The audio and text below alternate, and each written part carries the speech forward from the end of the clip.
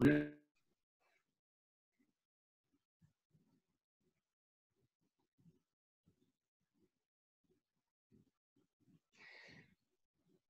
Boyko has been here before, and he's written an excellent book about Canada and the US Civil War, Blood and Daring. I hesitated there because my British friends hate the reference to the Civil War because they had one too, not just America. Well, at any rate, historian John Boyko, I want to make a confession. I don't know if making confessions to historians has any standing, but would you accept mine? Certainly. All right. When 9/11 happened and when other events happened, when the US blamed Canada and said the terrorists came down from Canada, like many Canadians, I said, well, first of all, that's nonsense. And second of all, they are responsible for policing their own border. It is they who decide who comes into America. And thirdly, we've never been a threat to America. I mean, there was a little raid during the US Civil War, perhaps planned in Montreal, but nothing of any consequence. I was wrong. Having read your book, we were inexorably linked with the Civil War in a number of ways. Could you set us straight, please? We were absolutely involved with the American Civil War in several ways, one of which was that we were still part of the British Empire, and we were British North America at that time, and we were a collection of colonies, Canada, which was Ontario and Quebec glommed together, and New Brunswick and Nova Scotia. But all of us were already considering ourselves Canadians, and in the American press, they called us. Let me just stop you. I'm sorry, something has popped up. Is that going to be recorded? Because we sure don't want that. Okay, so we're going. John Boyko has been here before, and he has written a tremendous book called Blood and Daring about the American Civil War.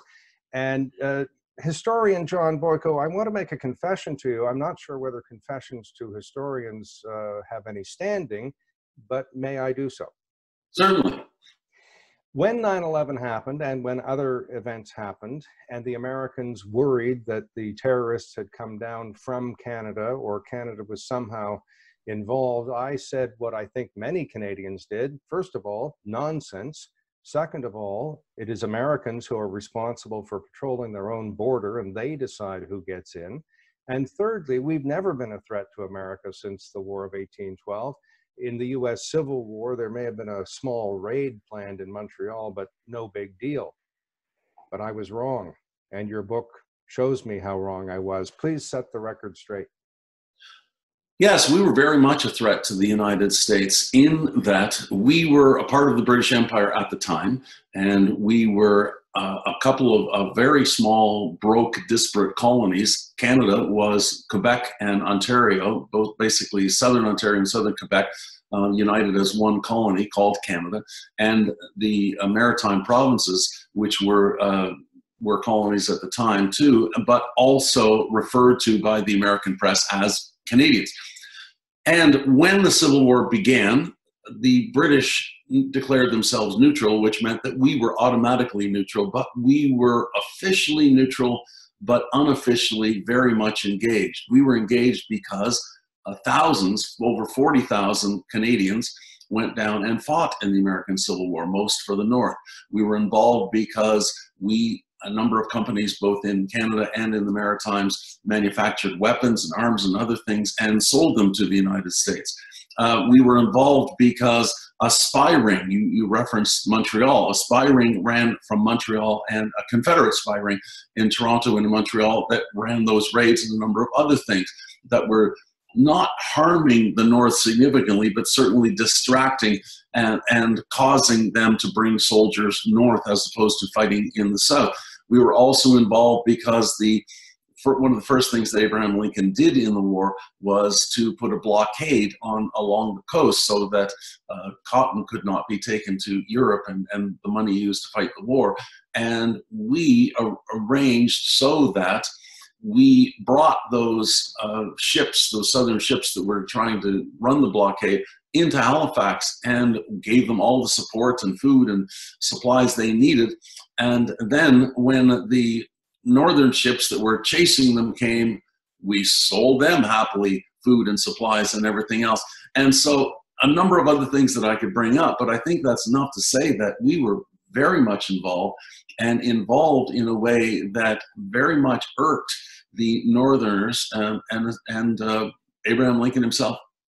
Now, you have skipped over something because you're so familiar with the topic. You mentioned 40,000 Canadians fought in the US Civil War, mainly on the northern side.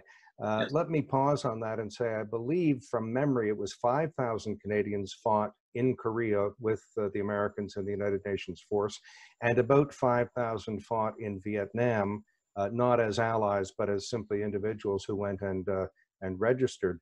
And so that was almost 10 times the number, almost 100 years before. An amazing number of Canadians. That's right. Yeah, and many of them fought for many different reasons. Very few fought, as many people believe, just to get a little bit of money in their pocket. Many fought because they admired the cause. They admired that we were fighting, or the United States, the northern states was fighting in order to eradicate slavery. Many fought for their own reasons. Many young men just believed, as many young men have always done, that it would be glorious to fight in a war and come back in a uniform. But the fact that 40,000 Canadians at that time, when the population of the colonies was quite low, just about 6 million, was certainly remarkable. Now, you've just disagreed with Lincoln, and I can't interview him, of course, but Lincoln's first inaugural said he had no position on slavery, had no right to abolish it. He would even entrench it in the Constitution. He later said the Civil War was about union, not about slavery. But you've said it's about slavery, which certainly that was the major outcome. Would many of those 40,000 have thought they were fighting to liberate American, African Americans in the South, or would they have thought it was for some other reason? Many of the Canadians who went down and fought were fighting for slavery, because despite what Lincoln was saying, and I'll go into that in a second, many believed quite correctly that this was going to determine whether slavery would continue in the United States or not. Many Canadians lost faith in Lincoln when he said that, when he said a number of times that this is not about freeing the slaves, this is about preserving the Union. And he said that for the first couple of years in the war. And that led to many Canadians turning against the North. Almost every Canadian newspaper, both in Canada and in the Maritimes, was pro-South. Many of the pro-Southern people in New Brunswick were very adamant about their pro-Confederate ties and their attitudes. When there were major victories for the South, and there were many at the outset of the war, there were parades in Halifax and in Moncton and in St. John.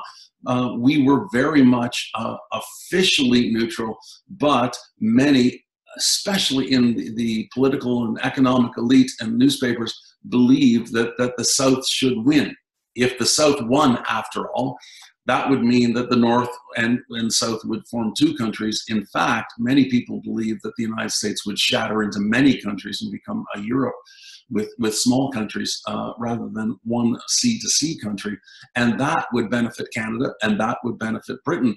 And so all of this meant that there are a great number of factors that led to newspapers and business people and the political elite saying they believed one thing, and it certainly led a number of people to have a number of different motivations to go fight in the war. But it was the notion that this was going to end slavery. And in 1863, when Lincoln finally came out with the Emancipation Proclamation, that confirmed that the thing was actually about slavery. And in 1860 to 65, regrettably, slavery would have been a living memory in Canada. There is still evidence of slavery in this country, in the nooks and crannies of the country where slaves were held, and that's kind of an embarrassing aspect of Canadian history. And would that have affected people's support of the South? Absolutely. There were a number of Canadians that were prominent Canadians, like George Brown, the leader of the Reform Party that became the Liberal Party, and the owner-editor of the Globe, was very much involved with the abolitionist movement in Canada, which was a very strong movement trying to advocate for the United States to get rid of slavery, as we had previously, about a generation before. And so, yeah, those memories of when we were a slave state were very much a part of the notion that we had to do all we could to get the United States to change their ways. Now, you've used an interesting technique in your book, and you've looked at the U.S. Civil War through the lens of several people and their personal experiences. Some very famous, such as Seward, who bought Alaska, known as Seward's Folly, John A. Macdonald, of course, Lincoln, and some others. Can you give us a sentence or two about each one of those characters and how they fit into this broader narrative? Well, the first, the trick that I was trying to use, if I could be so bold as to call it a trick, is I believe that the topic is important, but simply because a topic is important, it doesn't make it necessarily interesting. And for readers to engage with something, it needs to be interesting. So what I did was I tried to find people who were themselves interesting that would invite readers into the story. So the first was John Anderson. And John Anderson was a slave that was born a slave in the United States, and through the Underground Railroad, which we know was neither underground nor a railroad, but we know what we're talking about, came to Canada. And when he arrived in Canada, he did very well and formed his own company, bought his own house, learned to read, which was illegal to teach Black people to read in the United States, and did very well. And then was arrested in Canada by agents who came from the United States to arrest him and take him back. And we follow his story, and through that story, we look at how Canada was involved in the Civil War's cause, because we were a shining example of everything that the South said could not exist. That is, Black people, African Americans, did not want to be free, were incapable of being free, didn't want to be educated, and could not be educated, and because they were basically subhuman. That was the foundation of the southern states and the slaveholding states. And here we were with thousands of freed slaves who were doing very well, thank you very much. They had to shut that down. And if they were successful in extraditing John Anderson and bringing him back, then that would have proven that the Underground Railroad was dead, that the United States could arrest fugitive slaves on the streets of Toronto as well as Boston or New York. And so that was essential. Now, each of the people that I talk about in the book, I try to use as an example of how one aspect of the Civil War affected Canada, and Canada affected the Civil War. I could go through all of them if you wish, but. Well, let me say that the trick worked, and it made the history alive for me. So yes, a sentence or two on the others, if you don't mind. Yeah, Seward was an interesting man in that he was he was a senator, and he was a very powerful senator from New York State, and he was running for president.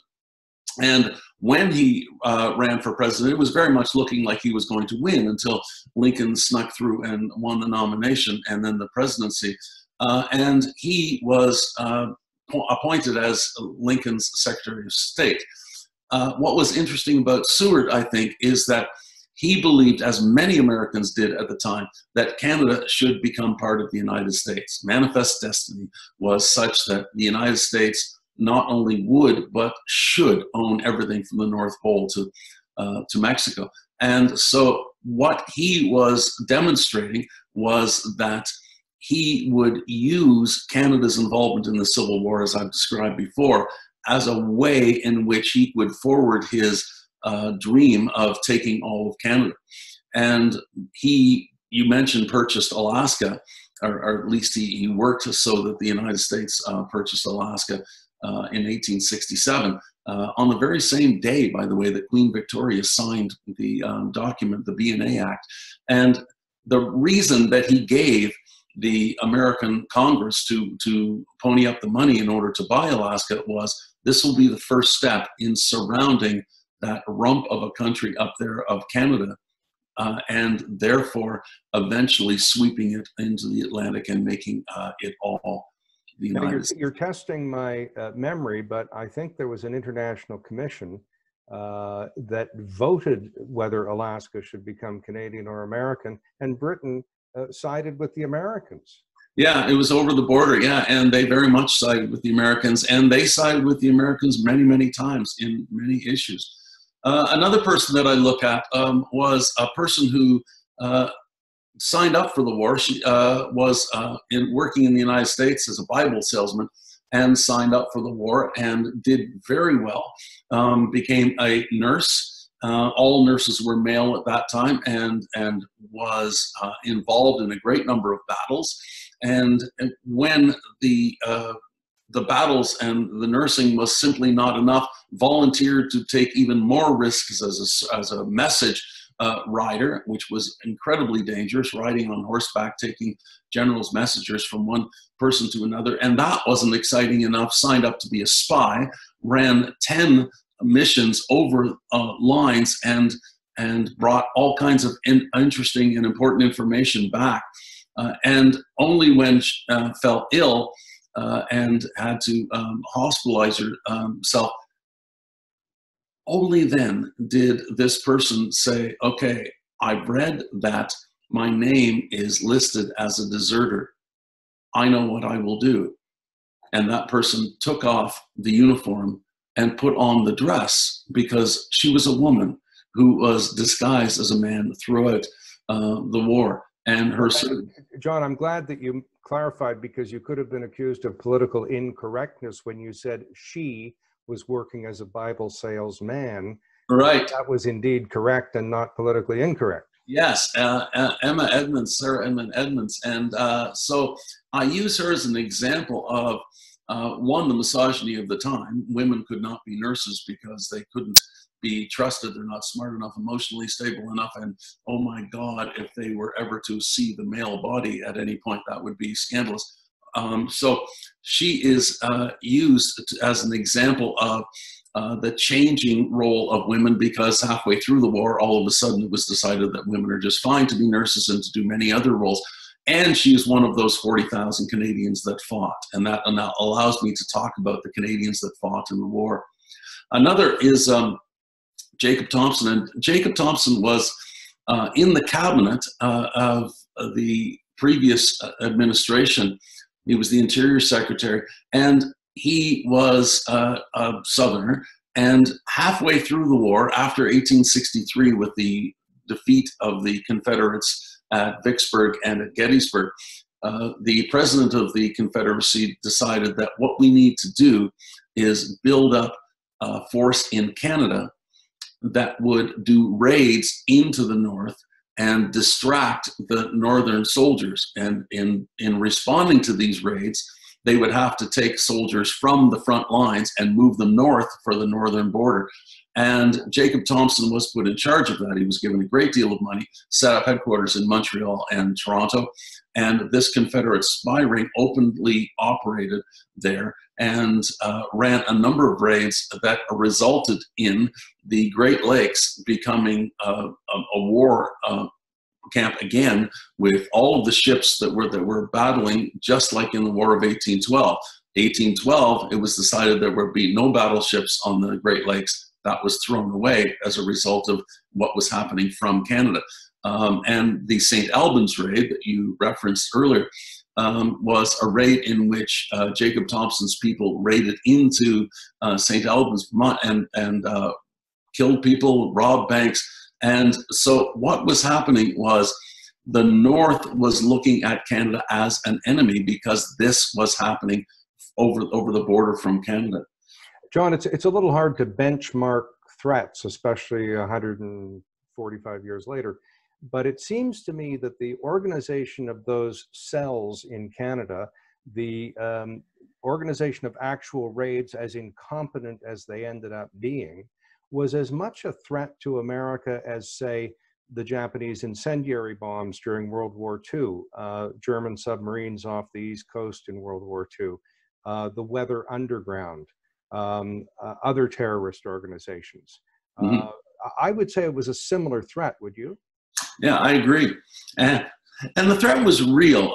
Sir John A. Macdonald, or he wasn't Serge, but he was John A. Macdonald at that point, was the de facto prime minister. There was political shenanigans going on, but he was essentially the prime minister. His official title was Attorney General. Sent the finance minister, a man named Galt, to Washington to speak to Lincoln. And he met with Lincoln, and the two of them talked about what was all of these raids, and they talked about the involvement of Canada in the Civil War, as I mentioned. And Lincoln said that Canada and Britain would very much regret after the war the involvement of Canada, and action would be taken. It was as clear a threat as Lincoln could make. It was very clear to Galt that what Lincoln was saying was that when we're done with the South, we're turning our soldiers around and we're taking Canada. And of course, Lincoln was not given to direct threats. He was given to anecdotes, prevarication, metaphor, etc. Yeah, unlike the current American president, he was very clever with his use of words and clear in his language, so that Galt returned to Canada and said publicly, Lincoln was a great man, a terrific raconteur, and he offers no threat to Canada whatsoever. Privately, in a letter to his wife and a letter to Macdonald, he said, look out, they're coming. We are in a lot of trouble. Now, that led to the next stage of the book and of the story, and to George Brown. George Brown, as I said before, was the leader of what became the Liberal Party, and called the Reform Party at that point, and also the editor of the Globe. Very powerful person, member of Parliament. And he was one of the ones who had been pushing for Confederation for a long time. What we need to do is to get these poor colonies that are broken politically and broke economically in the Maritimes of Canada, and bring them together. For years it had been talked about. Galt was one of the ones that talked about it. Others. Brown, who hated Macdonald, he and Macdonald literally hated each other as people. They were more than just political rivals. But Brown encouraged Macdonald, Cartier, McGee, others, the people that we know as the Fathers Confederation, into a room to form a committee that we could finally look at whether Confederation should happen or not. And Brown was an interesting man in that he was large for his time and a dominant figure of personality as well. He got these gentlemen into the room, turned and very theatrically locked the door, put the key in his pocket, and said, no one leaves this room except through me. We are going to arrange this now. And that was really the beginning of Canada coming together. And one of the main reasons that Canada came together, when it did and how it did, is that the threat from Lincoln, the threat from the Civil War, was very much real. At the same time as Britain, the group called the Little Englanders over in Britain were saying, we've had enough of you, Canada. You are too expensive. It looks like you're going to drag us into a war with Britain. You are very much on your own. They ended trade deals. They were trying to sever their ties with us. So we are going to be on our own, and we are threatened, very much threatened from the United States. We've got to do something, and that something was Confederation. That's a date that is sometimes missed by people, that while, yes, we formed our country in 1867, the country was really discussed and agreed upon in 1864. Well, that's right in the middle of the American Civil War. There's a reason for that. It's not a coincidence. Now, John, this is not a game show, although you would do well on one, I'm sure. But wasn't it Disraeli who said Canada was a yoke around Britain's neck? Absolutely. And he was one of they called them Little Englanders. That is, we are going to withdraw from the world. We are going to get rid of India, get rid of Australia, get rid of New Zealand, all these troublesome colonies. And Canada was simply one of those colonies that needed to be gotten rid of. Yeah, Disraeli was increasing his power in in Britain at this time. And that's, as I said, one of the reasons why we realized, and we were like a teenager. Mom was kicking us out of the house. We couldn't move next door because the neighbor's house was on fire. We had to build our own house. And I digress, but I think many of Disraeli's papers are at Queen's University in Kingston. Yes. And I guess we could also say, based on your research, that Canada was formed in great part by victims of kidnapping. Yeah, I suppose that's true. All right. Were there, did we miss anybody from your book? Well, we missed MacDonald. Oh, yeah, of course. John A. MacDonald. I remember him. Yeah, Sir John A. MacDonald, I bring up at the end, not so much, I talk about him, of course, of bringing the country together. He was our essential man that resulted in Canada becoming Canada and not part of the United States. His negotiating skills, his charm that brought disparate people who were political enemies together and allowed it to happen. He was the one that, as much as hand wrote much of the Constitution, that based us on what was best of the British system and federalism, what was best of the American system. And so he's in the book talking about that. And many times through his speeches in 1864, all the way up to its ratification, and finally in 1867 when it became real, he mentioned the Americans and the threat from the Americans as one of the main reasons why we needed to do this. The other reason that he's there is I believed, and many people believe, I think, that, okay, the Civil War is over in 1865, so all threats are gone. We formed our country and moved merrily along. But the threats did not end there, because the United States was still quite angry with Canada and with Britain because of all of the Canadians did in the war that I've mentioned. And there was more in the book that I could go on to. But Britain also had helped the South because it had purchased ships and given them or sold them to the South, and it had manufactured ships, and then through dummy corporations, they became part of the Confederate Navy.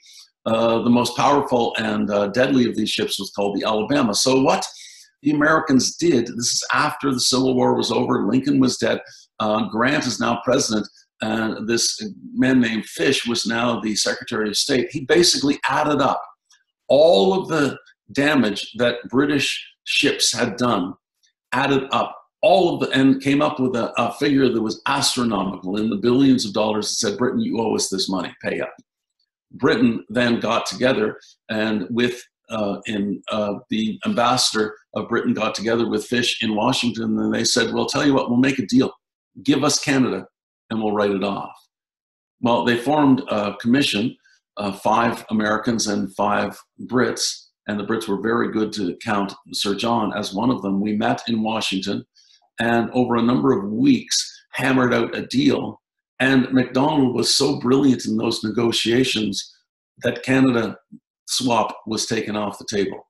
And so, and this is in 1871 that the Washington Treaty finally enabled Canada to move beyond the Civil War. And for the first time, Canada was recognized officially as a country, because in order for this treaty to be ratified, then it had to be ratified in Britain, it had to be ratified through the American Congress, and the British and the Canadian Parliament had to ratify it as well. MacDonald took this so seriously that he even quit drinking for 6 weeks.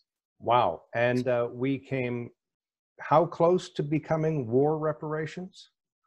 We came very close. The 4 Brits and the 5 Americans went into that room in Washington very much intent upon taking Canada in a swap for those reparations. It was only MacDonald's cleverness and his refusal to back down that resulted in that going to a Geneva conference that eventually figured it all out. Well, so much more to talk about, but one final thing, it's amazing to me to think that Jefferson Davis' wife and then he went to Montreal. Some very famous generals whose names would be known were in Canada and living very prominently after the war. And I used to live in a little wee place outside of Sherbrooke, Quebec, in Jean Charest's original area. It was called Bon Secours, and we were very close to Lennoxville, where Bishop's College and Bishop's University exist. and Valcourt, where the snowmobile was invented. Mhm. And Jefferson Davis's children went to that school, I believe. Right. Talk about those very famous Southerners who came to Canada. Well, a great number of the generals left, and Jefferson Davis, who was imprisoned after the war, and when he finally was let out, escaped to Canada. And one of the generals was General Pickett, famous of Pickett's charge at Gettysburg, what was the turning point in that battle and the turning point in the war. Had the South won Gettysburg, then who knows whether the South would have prevailed, and who knows what would have happened then. So a number of those generals came, and when Jefferson Davis was in Canada, he began writing a number of books that became a number of books, and a number of the generals began writing some of the books as well. Oh no, you have the book. There we go. And what those books ended up doing was starting something called the Lost Cause. And what that established is that the South did not fight the Civil War about slavery, these books said. We were fighting simply to protect ourselves from this faraway government that wasn't looking out for us, and slavery really had nothing to do with it. It was all about fighting for states' rights. That was the myth that led to the erection of a number of Civil War statues throughout the South in the 1920s, again in the 1950s. And it is a notion that is still very much prevalent in the American South when they fight against any program in the United States, like Obamacare or something, where again, this is that faraway northern government that is telling us what to do. Well, that myth still very much prevalent in the United States. Where was it born? In Montreal, in Lennoxville. Now, this is the book that John made reference to, and it is a very thick volume by Jefferson Davis, and it's 3 volumes. It is so old that it can't be reprinted. It had to be cut up, photographed, and then reprinted, but it is a good volume. I'll confess I haven't read it, but it's on my list to read. John, I've read at it. There are many books that I've read at and not read. We could go on and on, but there is a limit even to SD card capacity in these days. I also note that you haven't written every one of those books on your shelf behind you, but you have written others we must talk about. So come on back soon. I'd be happy to. Thank you. Thank you. Okay, let's check that. It's a little, the prose is a little difficult, eh, John? Oh boy, yeah. He may have been a good president, but he wasn't much of a writer. And those reenactors It's a shame that people like Lincoln and Kennedy didn't live to write, because they were brilliant writers, and imagine what they would have written. Yeah, in retrospect.